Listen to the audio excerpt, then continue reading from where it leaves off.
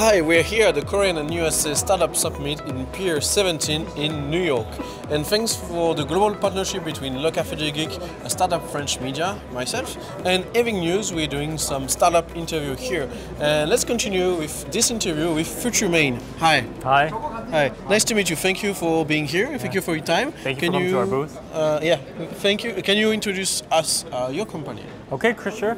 FutureMain is we made a predictive maintenance software for factories or some kind of industrial sites. Our main solution is called the EXRBM, and what you're looking at right now is our AR technology that is meant to be used in conjunction with the EXRBM. So while our solution is mainly used for predictive maintenance to diagnose faults, the AR you are seeing right now can be used to see the current status of the machine or to be used for training purposes. Because the machines in a factory or industrial site cannot be turned off, they're running 24/7. By using the AR, you can interact with the machine without having to shut it down. Okay, that's very good for all the factory in the world. Like anyone can use it. Like I mean, any factory can use it, or you only now working with some specific company. I know you partner with Naver.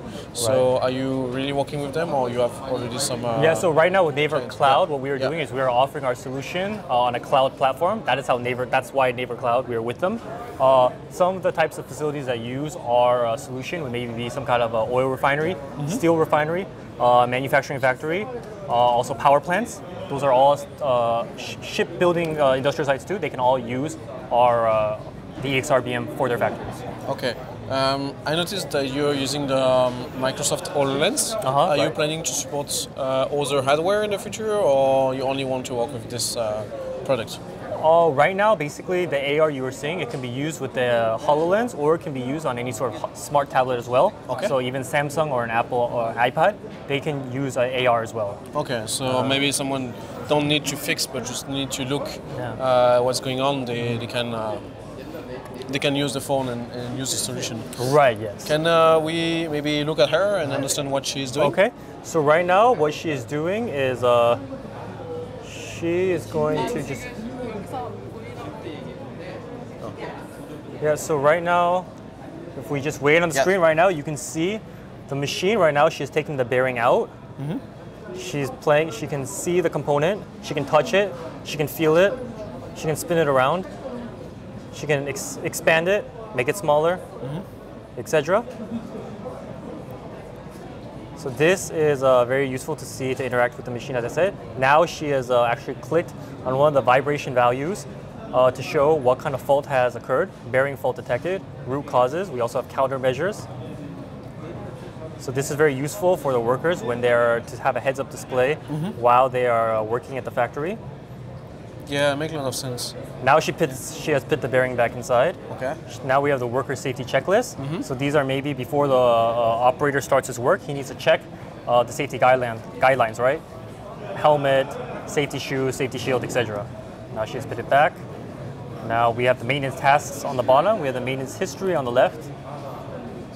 So now she's basically ready to go fix some issues in the factory. Right, and just see what's going on too. Now she's taking it and she's spinning the machine around.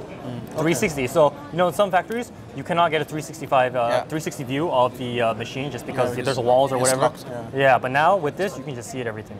Okay, that's very interesting. That's very nice. And I have one last question. Is mostly about the show and your partnership maybe with Naver.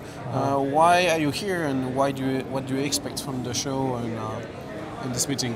So while we have come here, and we basically expect to publicize our brand in America, and also maybe meet with some investors or potential clients. We would like that as well. Right now, most of our clients are in Korea. However, we also have partners with Bosch. And then we have also done work with Saudi Aramco as well, Saudi Arabia. So while we have taken some steps to expand globally, but it would be nice if we could also get some more exposure in America, which is why we're participating in this event. That makes total sense. That's very good. You already have a very good partnership. Yes. That will be good to see you expand in the States in the future. Right. Okay. Thank you very much for your time. It was a pleasure to meet you, and I hope a good future for your company. Good future for FutureMain. FutureMain, exactly. That was the end. Thank you. All right, thank you so much. Thank you very much. Thank you so much.